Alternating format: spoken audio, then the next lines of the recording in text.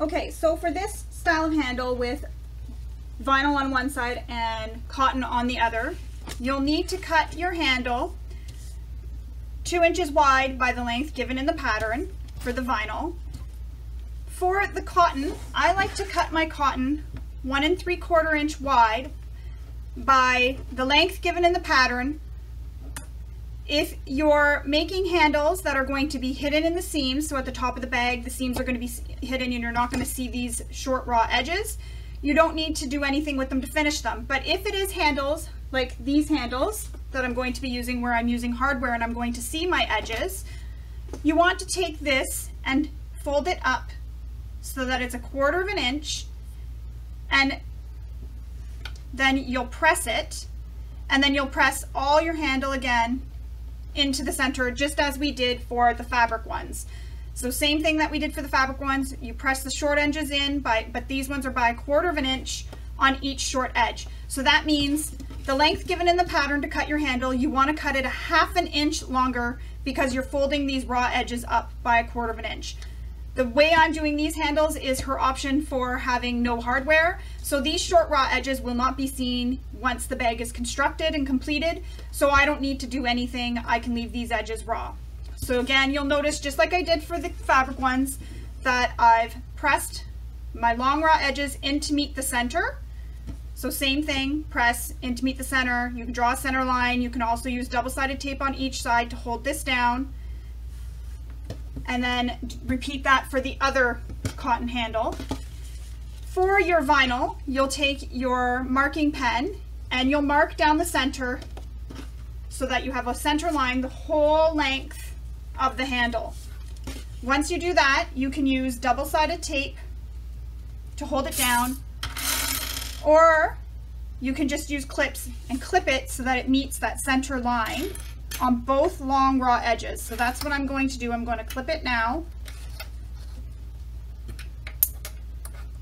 Even when you use double-sided tape, sometimes I find it lifts, so I still use the the clips. You don't want to use pins because pins leave holes in vinyl cork or faux leather. So you want to use Wonder Clips. If you don't have Wonder Clips, binder clips work. You can use the little hair clips, they're called alligator clips. Even clothespins will work as an option, and it's nice because clothespins are long, so that makes them easier to grab.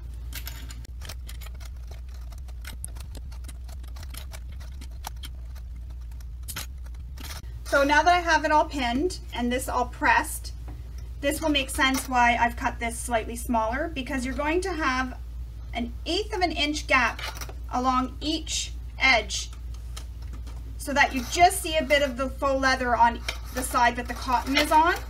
I just like the way it looks. You can cut this to be the same width as the faux leather, so depending again on your hardware, as I mentioned before, the width of your strap will be cut that way. Sorry, I keep calling it strap, I mean handle. Then you'll pin these two so that the raw edges, so these, where you press to the center, are against each other. And you'll pin it all the way down. And you'll have that 1/8 inch of the faux leather showing along the long edge on the side that you have your cotton strap. There's lots of ways to do the double-sided straps. If you have a different method and you really like it, definitely use that method.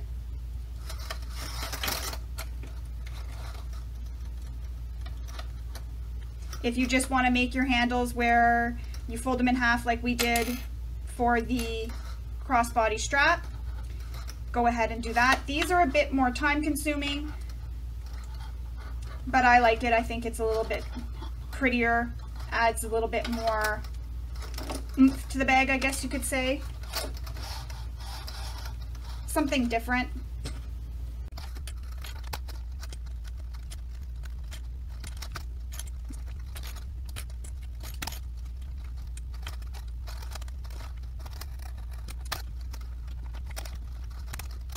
Okay, so once you have that all pinned, you're going to go ahead and sew along all 4 edges using an 1/8 of an inch seam allowance, and use the stitch length that you normally like to use when you're sewing your handles and straps.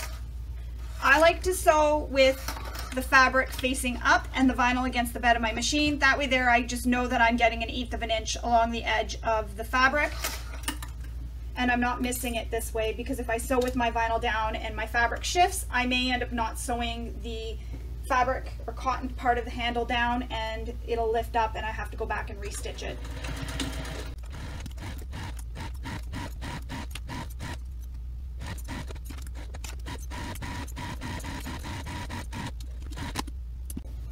So that is how your handle will look when you've stitched the cotton to one side and the vinyl on the other end.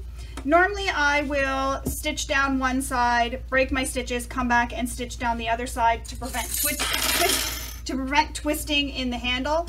I find when I have cotton I don't often really get that twisting, so I just leave it. But if it was all vinyl, so 4 layers of vinyl, I would do that, because I do find sometimes when I stitch down one side then come back up and go up the other end, I often do find that I will get some twisting in my handle. So that's when I'll stitch down one side, break my stitches, come back and stitch down the other end where I started and stopped, so that it's both starting and stopping on the same edges. So that's one handle. Again, the short edges are staying raw because these will be concealed within the bag. Nobody will see them when the bag is complete, so I'm not too concerned about that. But as I mentioned at the beginning of this, if you are going to see them, you can turn those raw edges under, and you could do the same thing with your vinyl as well. You can fold it up, but vinyl, cork, and faux leather don't fray, so you don't need to. And there's also the option to use the strap ends, as we were discussing when we made the crossbody strap. You can also put those on, so then you don't even have to worry about folding your